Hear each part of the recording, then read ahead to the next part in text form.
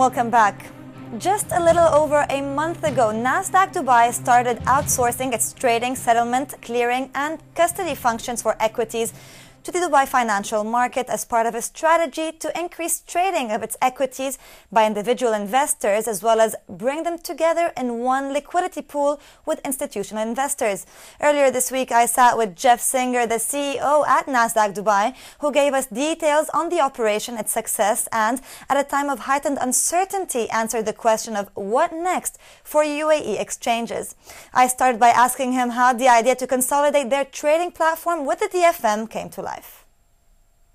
Well, three things actually brought about the idea. The first was the fact that we needed more retail trading. You know, good markets will have a balance of retail and institutional trading, and typically institutions will follow what the retail does. And so we had to do everything possible to tear down the friction, if you will, for the retail traders. And so that was the first goal. The second goal was about perception.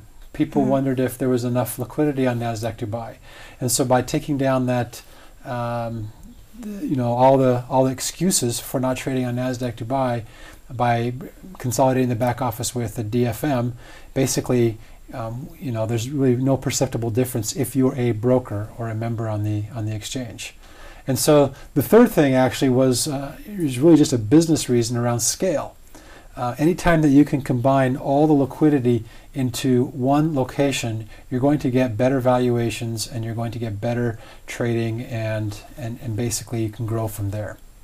All right, so how successful has it been? I know that in terms of traded value, you have seen value increase, which is great and somewhat surprising in the sense that at the Dubai financial market or the other exchange in Abu Dhabi, the ADX, we have seen traded value drop. If I'm not mistaken, for the 4 weeks following July 11th, you did see traded value rise by 9%. How do you explain that, and how successful has it been to date? Yeah, so we're very happy about the value going up. The way we explain it is that we have a different type of investor in the market. We have primarily institutional investors who are more long-term oriented, and so they've actually come into the market, come into the companies that are listed in our market, and then they stay. And so they're not leaving and selling, and the volatility is actually quite low. And so the 9% overall gain was a steady climb as opposed to a rocky climb. And so that's probably the biggest thing that would distinguish us. Now, that's the good news, and we're very happy about that. But like I said, we need to get more of the retail traders in there as well, so that we can get the retail volumes to complement the institutional. Okay, speaking of mergers, we often hear talk of a possible merger between Dubai financial market and the Abu Dhabi exchange. Yeah. How likely is that? Well, I'm not privy to any of the conversations, and so I can only speak what I've heard and what I personally think is the best thing for the markets. But how likely it is, you'll have to talk to the governments and the officials who are behind the scenes. But I think it'd be very, very good for the market, primarily because, as I mentioned before, anytime you can bring all the liquidity into one location, it will make it easier for all the members to trade those shares. It will also make it easier for the international brokers to trade the shares. And so when they see everything in one location, it just makes it easier. A second reason why I think it really makes sense is on the regulation side. Typically, what you want to have is harmonization in a small market, and anytime you have competition in a small market where you don't have the scale that you might need, then you have what I call the effect of two crabs in a pot. Whereas if you have one crab in a pot, it crawls out.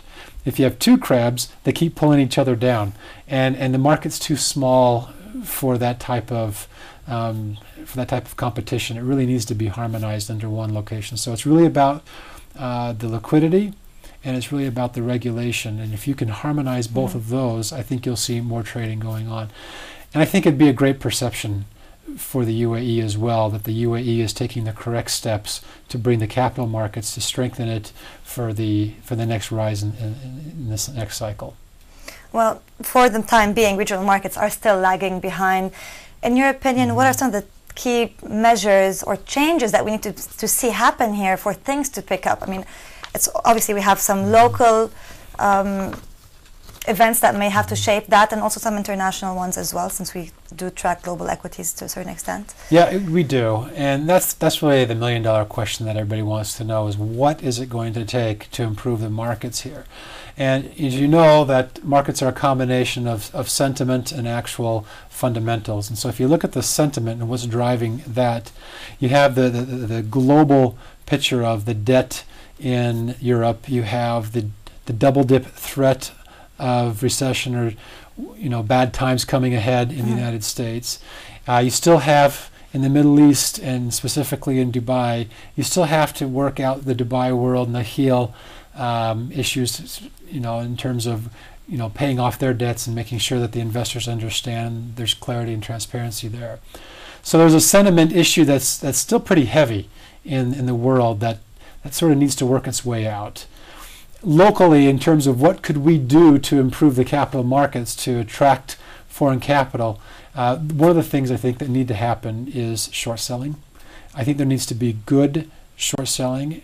In the UAE, because of the way the capital markets are set up, the regulator could make sure that the shorts are covered before they actually go on, and that's what you want. You don't want naked shorting, and I could go on what the difference is between naked and covered shorting, but here in the UAE, you could regulate covered shorting much differently than you could in almost any other market in the West. So that's the first thing that needs to occur. I think another thing needs to occur is delivery versus payment, and some of the things that the MSCI said were very important for them to reclassify this market. Foreign ownership limits. Many international investors stay out of the market because they don't want to be crowded out once they hit that 49% level. Okay. I touched on this briefly, but I think what would be very important is for the MSCI to reclassify this market from a frontier market into an emerging market. And I think if they did that, then there'd be billions of dollars around the world that would find their way into the companies that are listed in the UAE. Yeah, of course, once we're classified as emerging. Right. Yeah. And there's just a few changes that need to be met, but the regulator and the exchanges and some of the laws might need to change just a little bit to accommodate to make that happen. But when you're speaking of short selling, there are some analysts or investors that are a bit worried that they see it as high risk and somewhat unethical. What do you say to that? Well, it's not unethical. People should be allowed to make money when the market's going down, just like they're allowed to make money when the market's going up.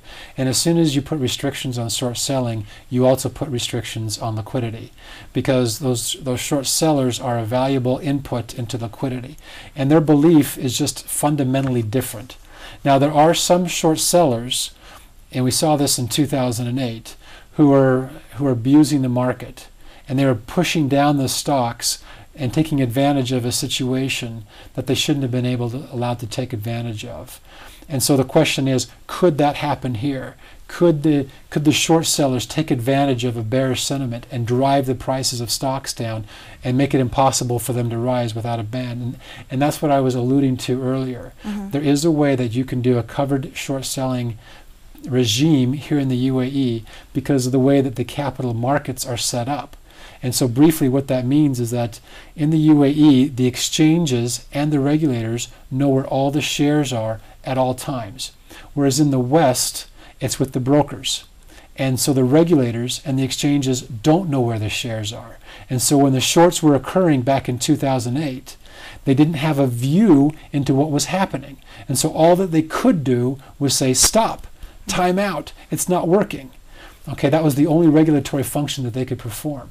Whereas here, we would know who is the shorting, who's got the positions, and if we needed to take regulatory action, we could do that actually quite adeptly because of the way the DFM and the ADX have set up their structures. So it is very, very possible to do a shorting regime here that would make it very ethical and also very regulated.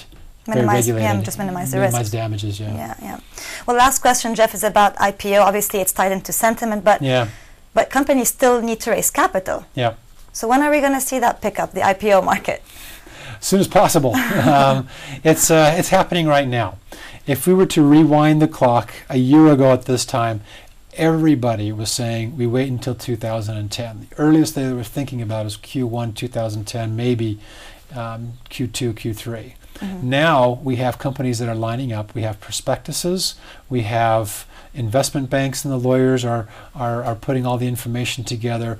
We have a general group of companies that are getting ready to come out when the market is right for them. But what they're doing is that we've got the prospectuses.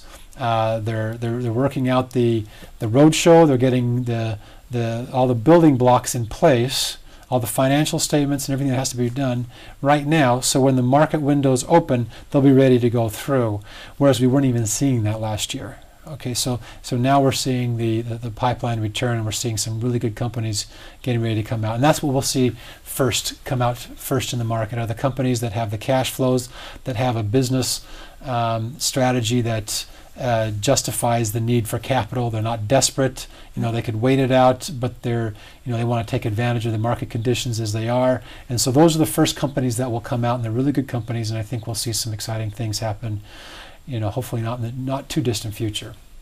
Well, thank you very much, Jeff Singer, CEO at NASDAQ Dubai. Thank you.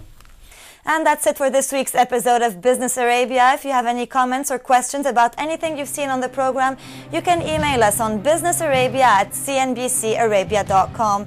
Don't forget to join us at the same time next week. I'm Nadine. Hawa. Thank you for watching.